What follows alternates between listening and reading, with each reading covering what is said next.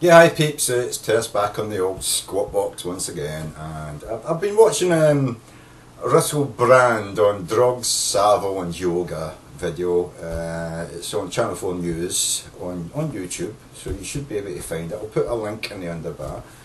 And obviously most of the talk is about drugs and drug abstinence, and I totally agree with him wholeheartedly on the point of, alcohol and drugs.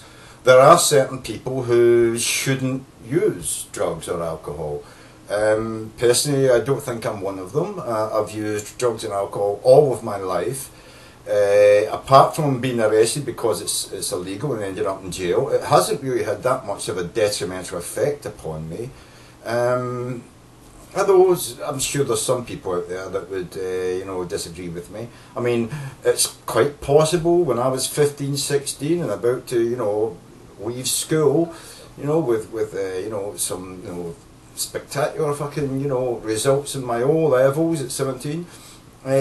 Someone could say, well, you could have been on other jobs, or you could have formed Google, or you could have been a brainiac, inventor and made millions of jobs, James, if you only went on to college, university after school and become your whole potential. But the point is, I was never interested in that. I was never interested in becoming a fucking corporate fucking giant and making millions of pounds. I was more interested in what this Russell Brand guy says.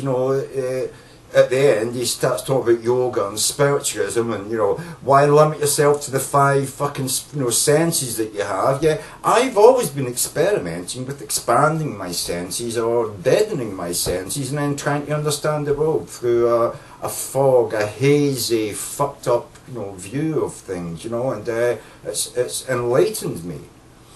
But I don't see that enlightenment as spiritual in any way. I see it as an emotional attachment to the world and the people round about me. I don't think spiritualization or spiritualism I don't think that exists. It's really just a combination of your connection with the world outside you through your senses and how that affects you emotionally. It's an emotional attachment. It's an emotional tweaking, an emotional stimulation. That's what spiritualism really is. All these people say, oh, you need to have this spiritual experience. All that spiritual experience ends up being is an emotional stimulation of some kind. Because that's how we connect with the world, other than through our 5 senses. Emotionally. That's the 6th sense, is emotions. You see something, hear something, smell something, taste something, touch something, and it stimulates inside you an emotional response. So spiritualism really is just emotions. That's all it is.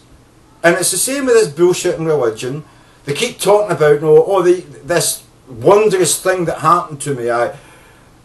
This shaking came upon me, and I just felt the presence of, felt. But they're not feeling it through touch. They're feeling it inside. They're emotionally feeling it. You know what I mean? It's your emotions you're playing with. So that's the 6th sense. You have your 5 physical senses, and the 6th sense is the emotional sense. That's inside. It happens in there. And in there, the chemicals are released through whatever emotion is being experienced, and that affects the rest of your body.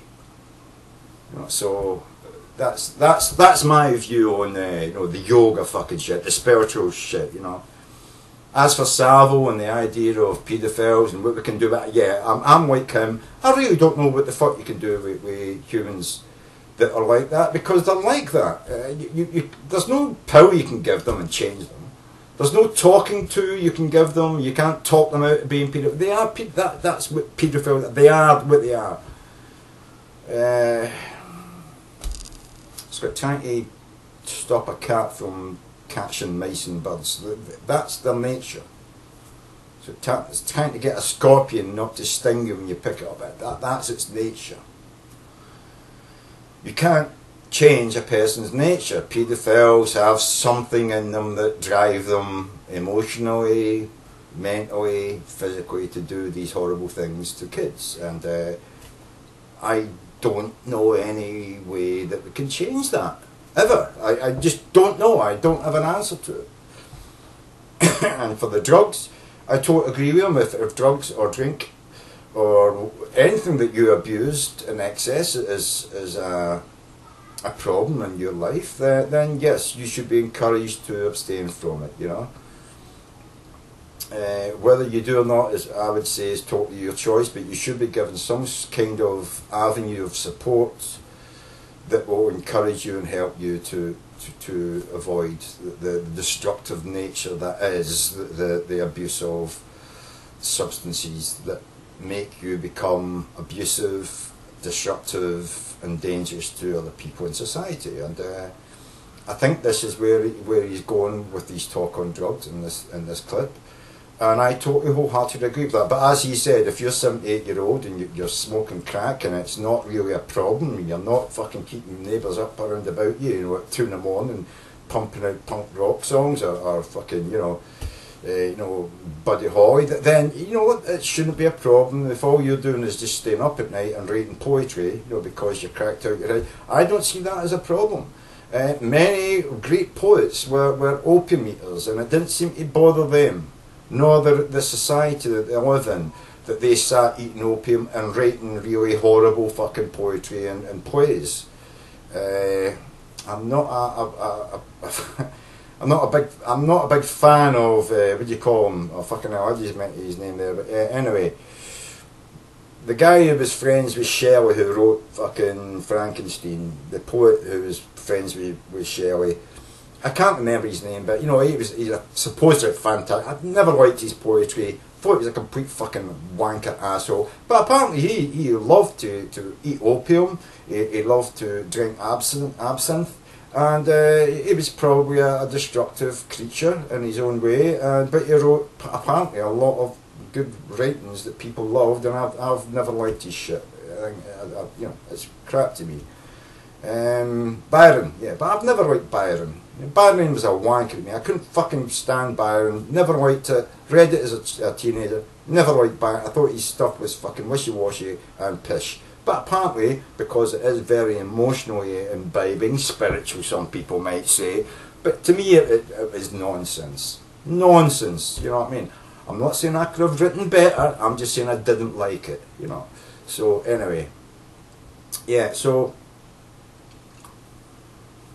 I'm going to finish this video here, and I'll put the link to Russell Brand on drugs, saville and yoga video from Channel 4, and I'll catch you guys later. Cheers.